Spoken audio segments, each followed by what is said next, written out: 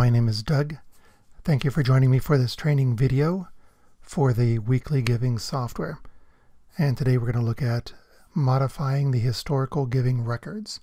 It's going to happen, so you might as well expect it, that we need to go back in and change the historical records. So let me go ahead and just bring up the Excel file and make sure you start with the master weekly giving. Now I am using the 2016 in my sample here, so don't let the dates concern you. But we start in the master weekly, open it up and cancel the prompt where it's asking for the date. If we go to the annual tab, the reason I'm going through this videos is because the information in our Excel file is protected, locked. So you can't just simply come here and make a change to the information on this annual tab because it's locked and therefore read-only. So that's why I'm giving you these instructions. All right, let's take a reasonable example. So we have our donor number 130, Jeff Montoya. We assigned him 130, and he's been giving on a regular basis. Jeff came to us a couple weeks ago and said, hey, I would like to get a box of your numbered envelopes and begin using those.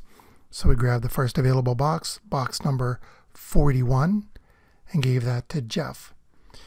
Okay, no problem, other than the history has all of Jeff's giving still marked as number 130. So we need to modify it. Not a problem. Let's go through those steps. Okay, first thing is to go ahead and come to the annual tab, and then on our ribbons, choose Review. From Review, choose Unprotect Sheet. Okay, so this sheet is now unprotected. I can go through and make changes. I think the easiest way to make changes would be to highlight the entire column and then use the Find, and we're going to basically use the Find and Replace.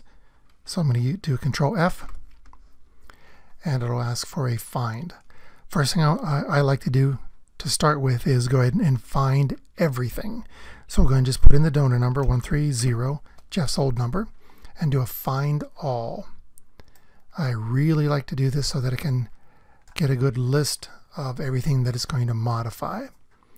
Okay, it perfectly found all of the 130s for Jeff, and now we can just simply replace 130 with his new number 41. Replace all, and we're done with the changes. So let's protect the sheet again. So protect sheet and OK. And now our annual worksheet is protected. Next step is we want to fix up the donor list. Okay, so if we come down here, 41 was not being used, so we'll go ahead and do just a simple insert. And this is Jeff Montoya. Okay, now this is his new number for the box we gave him. However, we need to go down to 130, the old number, and change this. I think some people would be inclined to just simply delete it. I'm a little more detail oriented, so I would actually prefer here that we modify this and just say that that we reassigned or gave Jeff a new box.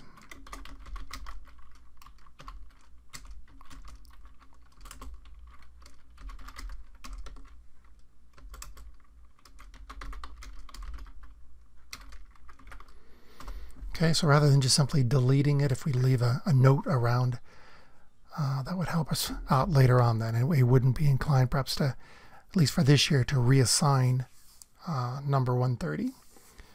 So, okay, hey, I think that's a valid example. The final step we would do here is just simply save the Excel file, so that next time we open up our master giving and we're ready to begin, all of those changes are done.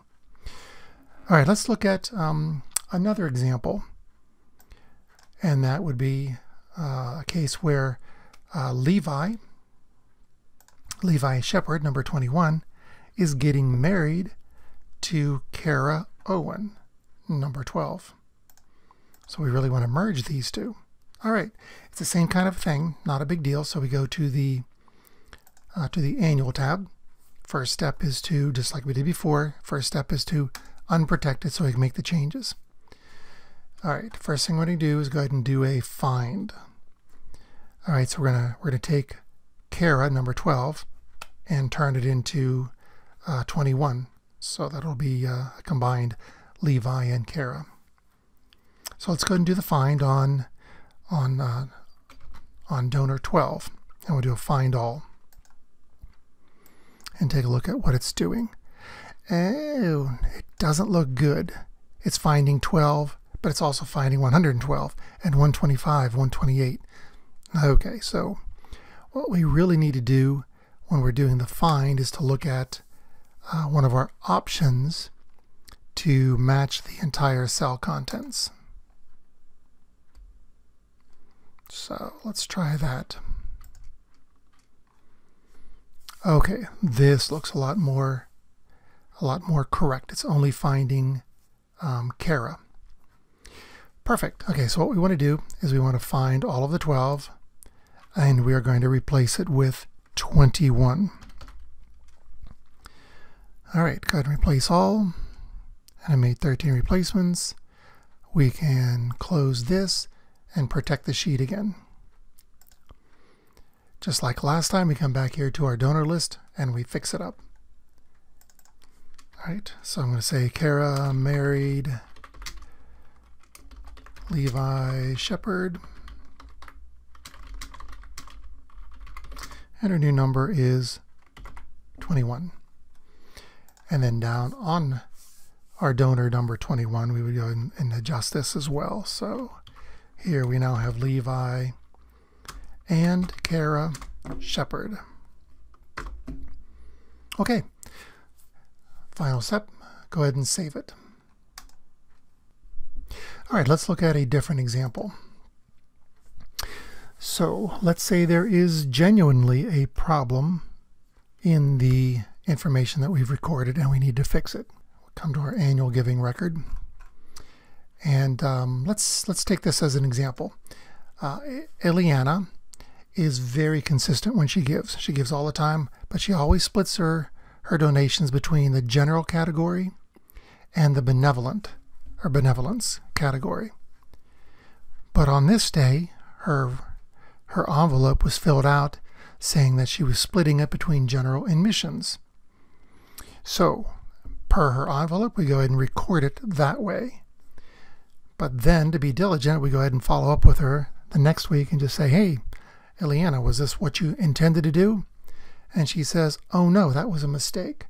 I meant to do general and benevolence. All right, so here's an example where the dollars don't change, but the distribution or the category changes.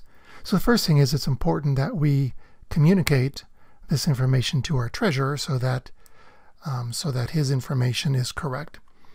Because please understand that when we make this change, then the amounts showing up in missions and benevolence are going to change. Missions are going to go down, benevolence is going to go up. So we want our treasurer's reports and his detail to match ours as well. So we need to communicate this to him whenever we make this kind of a change. So that's an important piece. But as far as making the change, it's actually pretty simple, because all we really need to do is come to the annual and just move the amounts, if you will. But just like we did before, we're going to unprotect the annual sheet using review, unprotect, and we're going to come to her record, and we'll just remove the 45 here and move it over here. Protect the sheet again. Okay, and as I said, if we look at our report, we see that the missions went down, benevolence went up. Okay, and just as we did before, save the sheet so we've saved our changes. Another example where you might need to make this kind of a change is when the person who filled out the check wrote in the numeric portion $110, but down in the written part they just wrote $100. So our treasurer takes a takes everything to the bank, and the bank processes it, and sees the difference in the amounts, and they record it at the lower amount. Okay, that would be a place where we need to go in and make a change to the annual record. I can think of some other reasons where we might need to make some adjustments to the history, and that would be missing donations. Here's an example. During our recent fellowship dinner, we decided that we would go ahead and everybody would throw some cash in the basket, and we're going to use that money for benevolence. Great. The treasurer gathered up the money, took it to the bank, and everything's fine until we look at the monthly giving reports, and we realize that our benevolence shows $80. The treasurer's report shows $280. Because we didn't record the money that he took directly to the bank. Not a big deal. Again, that's why we want to communicate between ourselves and the treasurer and keep everything synchronized. So I think the easiest way to do this is not to go into the annual tab and try to make changes here. But I think if we just use our normal mechanism. Okay, so you'd open your master weekly giving, and for the date you would put in the date of the fellowship meal. And we'll just go ahead and presume that it was May of 2016. Put in that date. It was all cash, so we'll put in the donor number for loose offering. It was $200 in cash, and all of that went to benevolence. Okay, one single entry is all we need. We don't have to worry about the detail down below as far as what dollars and cents we got, because we don't have any of that. It was taken directly to the bank.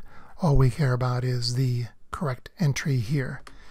Control M, entry is complete, so we'll use number 1. All right, do you really want to complete the entry, save it, and print? Yes, we do. Well, we really care about saving, we don't care about printing. So when it says, would you like to print it, I'll go ahead and just say no. All right, that's completed. If we look at the annual record and go down to the very bottom, there's our $200 in benevolence. Nice. And what about the reports? Great. Now the report says 280, so we do match then the information, the treasurer's monthly report. So everything is back in balance again. Okay, let's look at another example where the treasurer received either in the mail or in person a special one-time donation. So let's say Jake from Jake's Auto came by and said, "Hey, here's a check for $1,000. I just feel led to to donate to your church." The treasurer takes it and deposits it. All right, but he instructs us that he wants us to record it and print a receipt for Jake right away. Not a big deal. Okay, once again, you'll go to the weekly master giving, open it up, and today's date would be fine.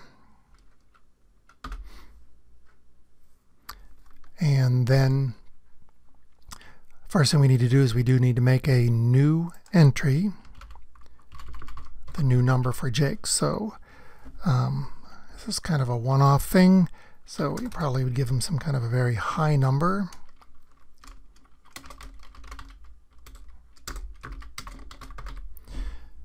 Okay, put in his name or the company name, address if appropriate, and then we'll come back here and go ahead and do an entry for Jake. All right, it's a check of $1,000, and we'll put it all in general, and we'll go ahead and save it. Control M, entry is complete, save and print. Do you really want to save? Yes, I do. Do you want to print it? No, I don't. And now we can do a receipt. So we come here to the receipts, and we'll put in Jake's number. So there's number 300 for Jake's Auto, there's his receipt, and we can, just using the normal Excel print, we can print his